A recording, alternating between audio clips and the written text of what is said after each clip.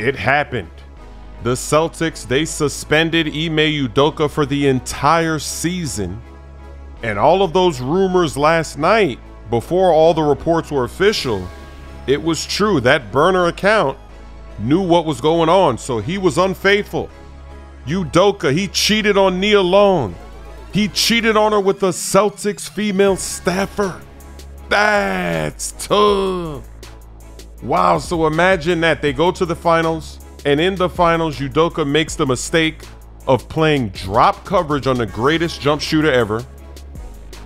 They lose the finals, right? Tough loss.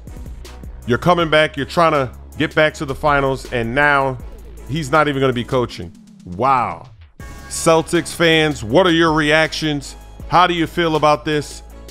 I don't know what to say about this suspension because there's been so many executives, CEOs, all types of people that have been caught cheating on their wives, and it's with workers too in their job for these corporations, whatever, and the company doesn't suspend them, right? That usually doesn't happen. So that's very interesting. Just imagine that. Imagine if every time somebody got caught cheating on their wife, the company they worked for would just be like, you know what? Suspend that man. Get him up out of there, pack him up. That would really be interesting to see what happens. Same thing with politicians. Remember Bill Clinton? Imagine if a politician was cheating on their wife. Would the government just say, all right, suspend him? Can't do your job because you got caught cheating. A lot of politicians are out here cheating on their wives. Oh.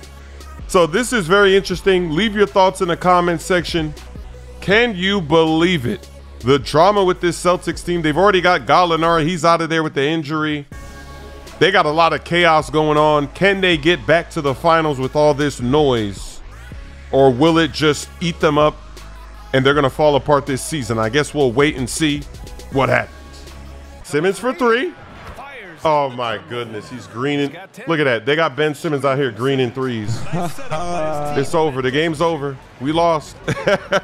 Kevin Durant has been added to the collection. Oh, those knees are buckling. I got Durant leaning.